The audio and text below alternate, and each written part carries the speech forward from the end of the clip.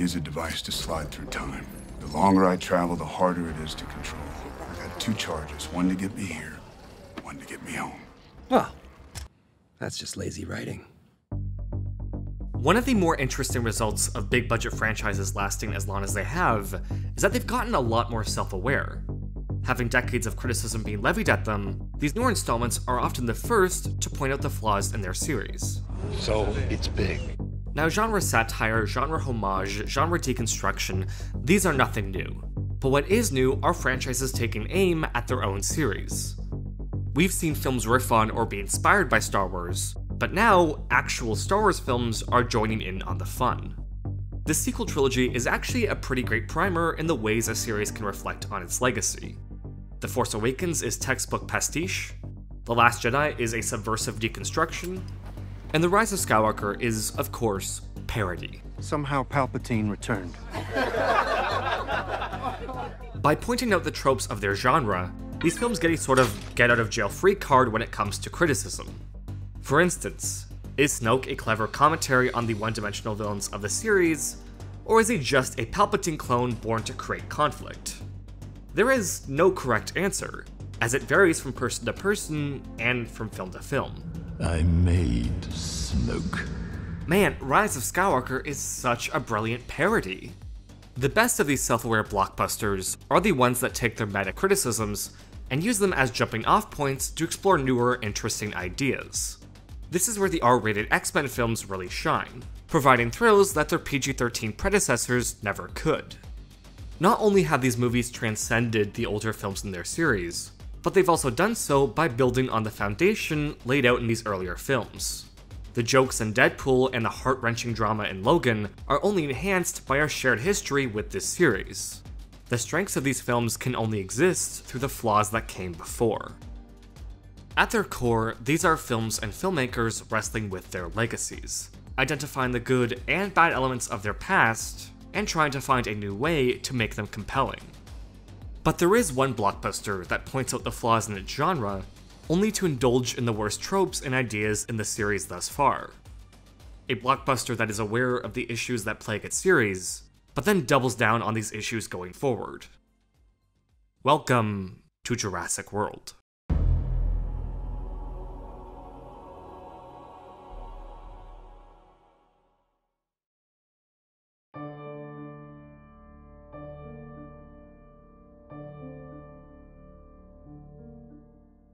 Jurassic World is a 2015 sequel and homage to Jurassic Park that does two new things with this series.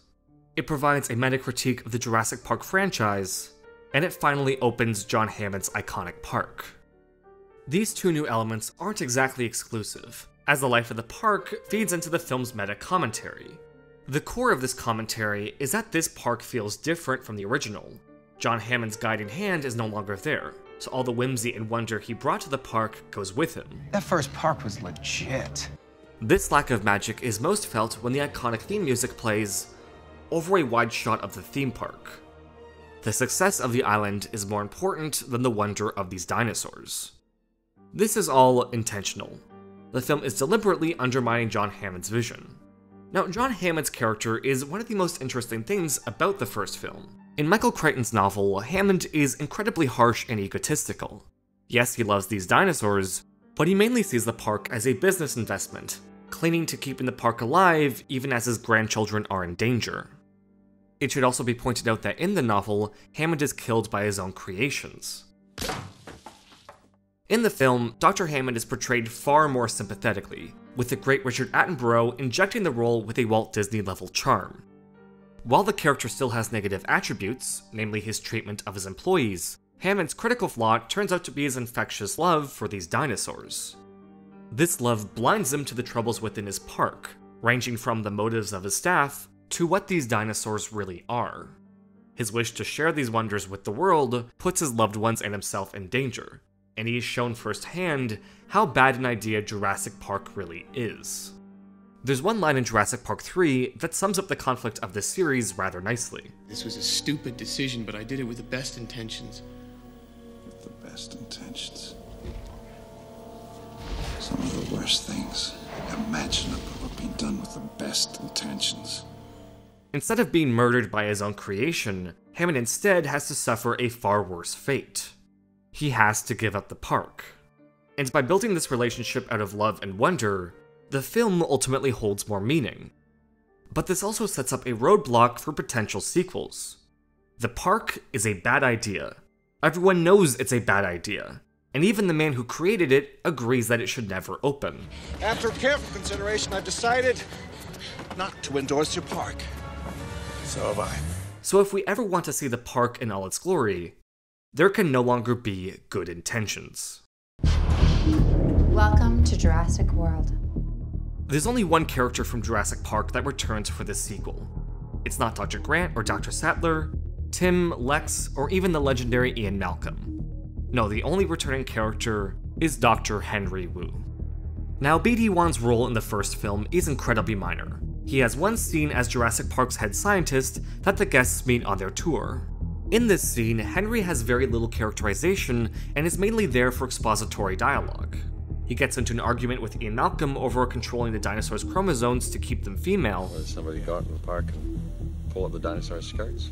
But for the most part, Henry is an eager scientist, another man with good intentions about to do tremendous harm.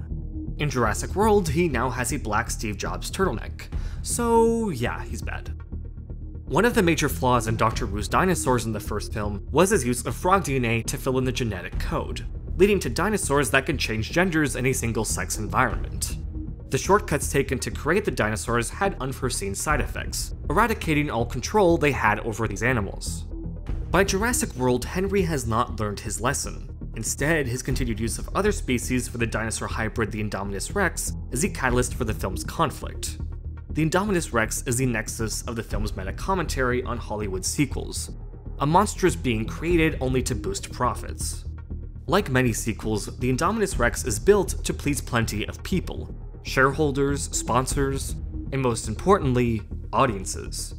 The decisions to cater to all these people are what turn it into such an effective killing machine. The use of tree frogs to adapt the Indominus Rex to Jurassic World's tropical climate caused it to modulate its infrared output and trick Jurassic World's security. Additionally, the cuttlefish used to speed up its growth development gifted the oh-so-crucial ability to camouflage. Instead of taking responsibility for this being, Dr. Wu defends his decisions, shifting blame to Jurassic World's eccentric CEO. Who authorized you to do this? You did. Bigger. Scarier? Cooler, I believe is the word that you used in your memo. Just as Dr. Wu no longer resembles his past self, Mr. Masrani is a shell of the man whose shoes he's filling, echoing Hammond's iconic words without the weight or love behind them. Spare no expense. While not an outright terrible person, his ignorance and negligence sets the park up for disaster. He is a consumer of his own park, treating his helicopter rides as their own attraction. This consumer mindset, the desire for fun new toys, leads to disaster with his latest product. You cannot have an animal with exaggerated predator features without the corresponding behavioral traits. No, I don't know what I expected. The last key player in this park's demise is Vic Hoskins, played gloriously by Vincent D'Onofrio. Hoskins' character is only interested in the dinosaurs to use them for military operations. Throughout the narrative, it is revealed that he is in cahoots with Dr. Wu to prepare a new dinosaur that will change the world of war. The entire park is a cover for malicious intentions, and when questioned on the morality of his actions, Henry responds, "If I don't innovate, somebody else will."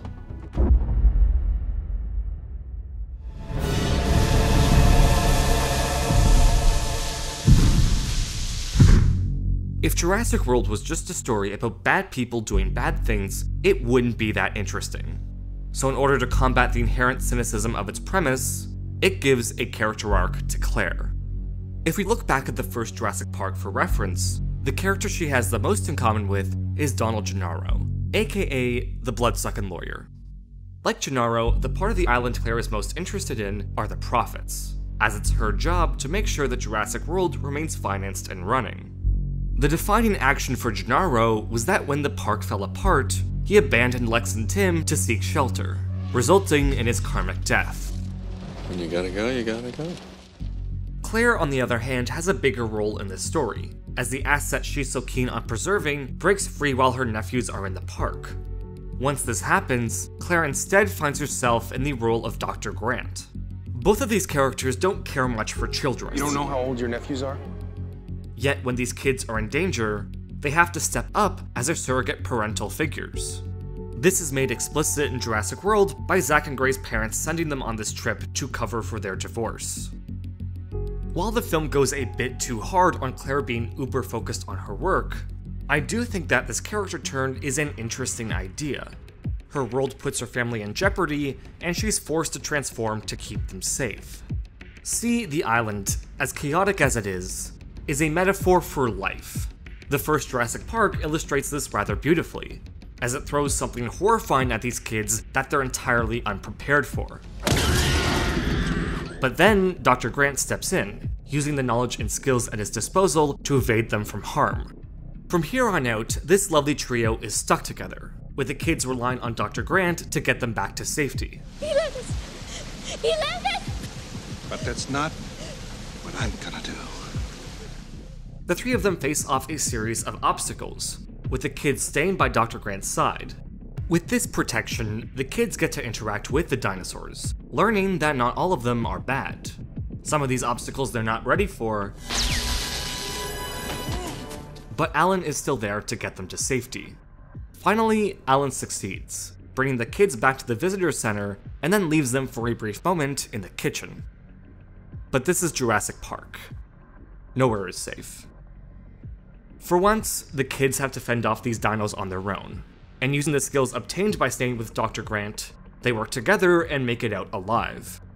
Jurassic Park is a metaphor for parenting and growing up, creating a nurturing relationship for children in a chaotic environment so they can prepare for what the rest of the world has in store. But in Jurassic World, Zack and Gray need no preparation. Through some pretty heavy plot armor, they survive their first encounter with the Indominus Rex. Knowing that they're out there alone, Claire ventures out to save them and live up to Dr. Grant before her. But she doesn't. The boys make their way back to her by themselves.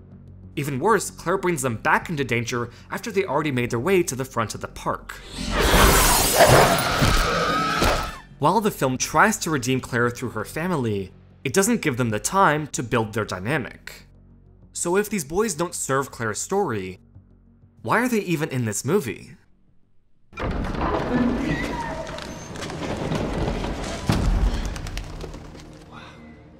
There are few things as nostalgic to me as the first Jurassic Park. It's not only a film from my childhood, but one about looking to the past and growing up. Jurassic World aims to tap into our collective nostalgia, mainly by viewing this newer park through the eyes of Zack and Gray. Every scene with them is merely there to indulge in the glory of this park. The narrative tells us that this park is bad, but their scenes showcase that it's amazing. This could set us up for a reveal like the first film, but not once do these kids question the attractions they're witnessing. Yes, the adults got caught up in the whimsy of the first park, but they also pointed out the cracks in the foundation leading up to the eventual chaos. These kids don't point out the problems because they're kids, and they're not here to serve the story. The biggest example of this is their journey to the first Jurassic Park. While on the surface they're building up their brotherly bond, or something. You're gonna cry? In reality, this scene is only there to reminisce in this iconic imagery. Ask yourself, what does this scene do besides remind you of the first film? Despite Gray's genius knowledge of dinosaurs, not once does he say anything revealing about them. But if there's one character more connected with the dinosaurs, it would be...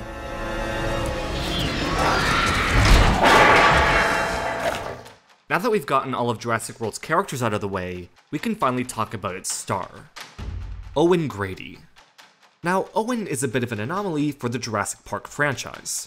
This is a series at its best when children are in trouble and are screaming.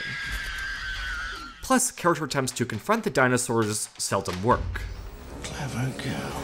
So it's weird to have a full-on Indiana Jones-esque action hero at the center of this movie. This decision is further complicated by the casting of Chris Pratt. Now, Pratt has made his fame by being the lovable goofball. Part of his charm is seeing Andy from Parks and Rec in a superhero blockbuster.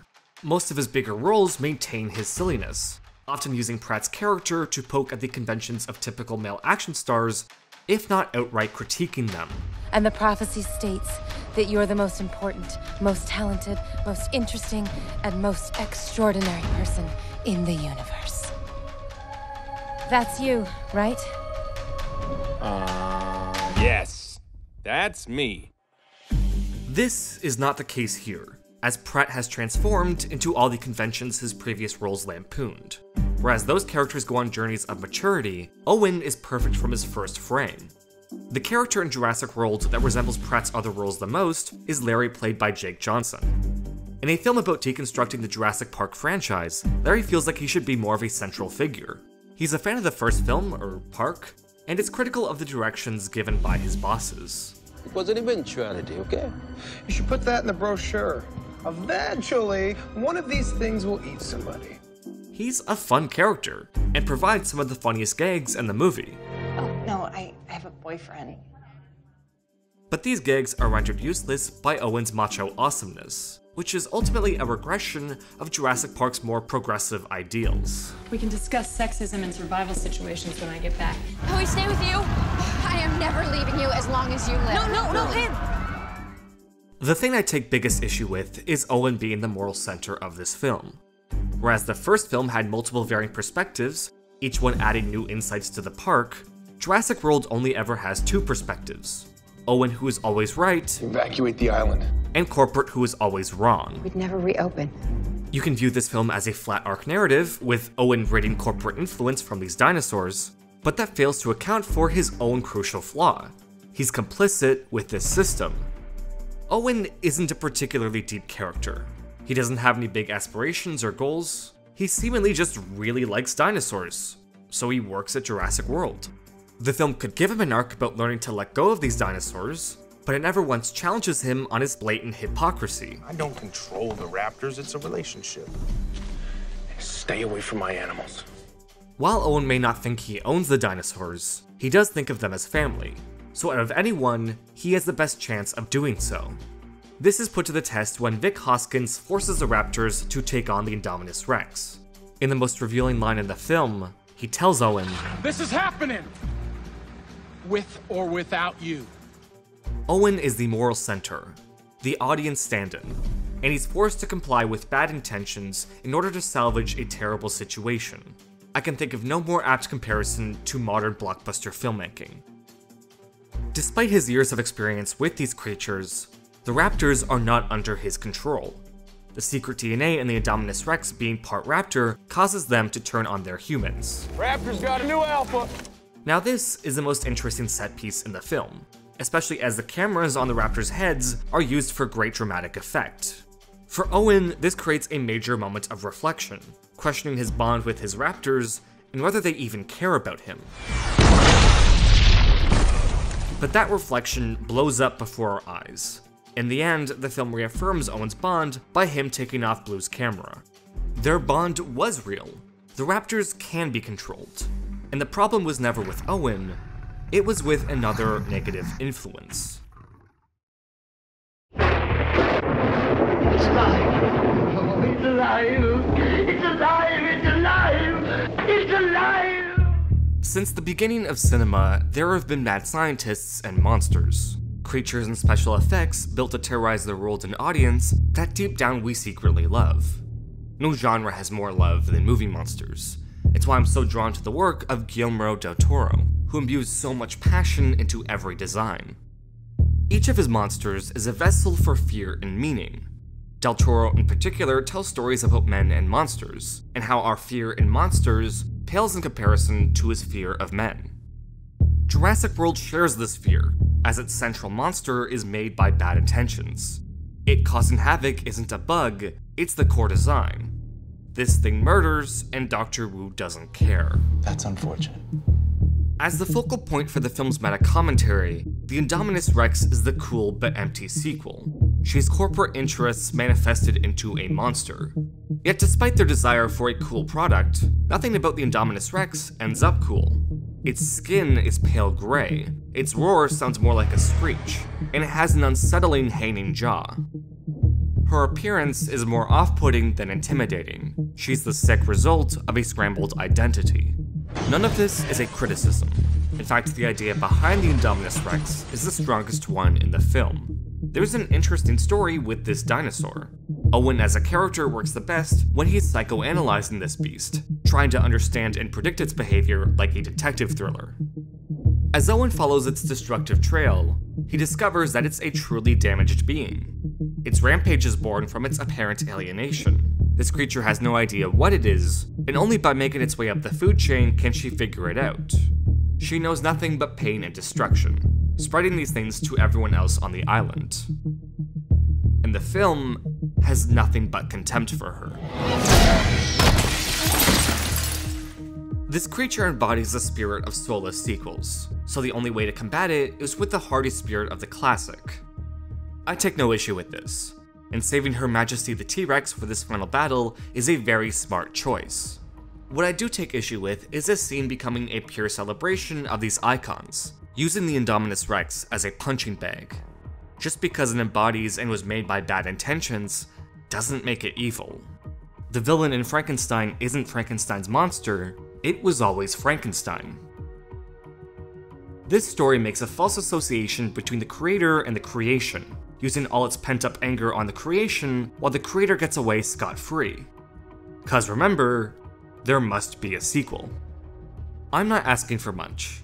A moment of sympathy where we acknowledge how much pain this being has went through. But instead, its death is a gag.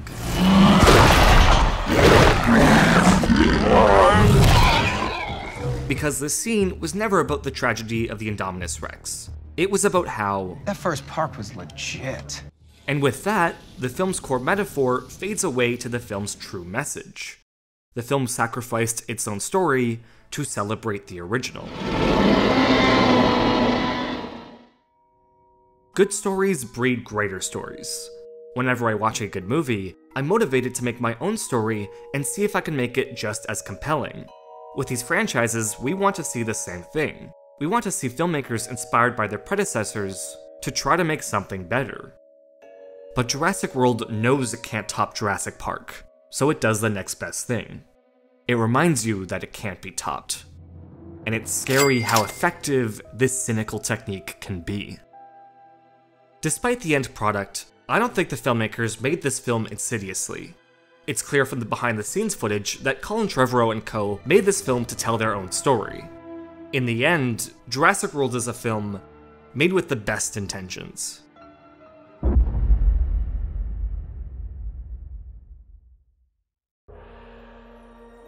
Thanks everyone for tuning in. Turns out I had a lot to say about this series, and if this video does well, perhaps I can talk more about the sequel. Till then, make sure you're subscribed with notifications, support us on Patreon, and take care.